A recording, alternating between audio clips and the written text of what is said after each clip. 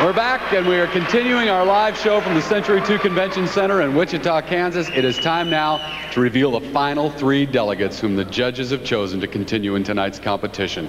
Again, ladies, I'm going to read these names in random order. Good luck to all 6 of you. The first of our final 3 is Miss Maine, Katie Aselton.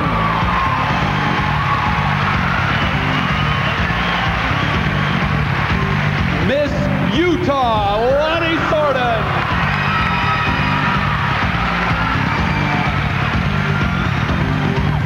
Only one other young woman with a chance to become Miss Teen USA, and she is Miss Kansas, Keely Sue Sanders.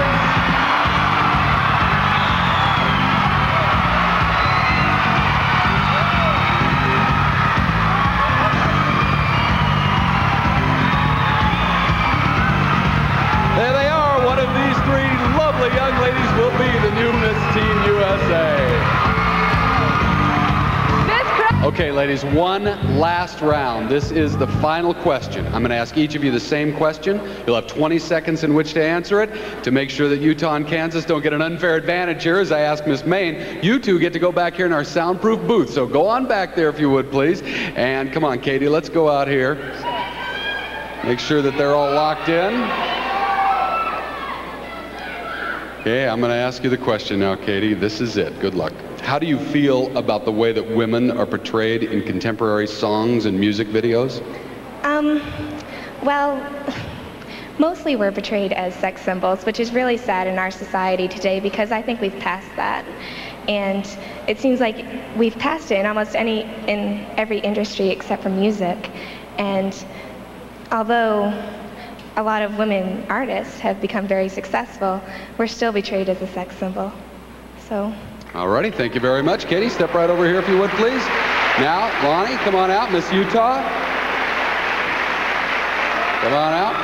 You get the same question that Katie did, and that question is, how do you feel about the way women are portrayed in contemporary songs and music videos? I think it's a shame that we are lowered so much to be sex objects. We've got minds and we've got brains, and there are wonderful things we can do.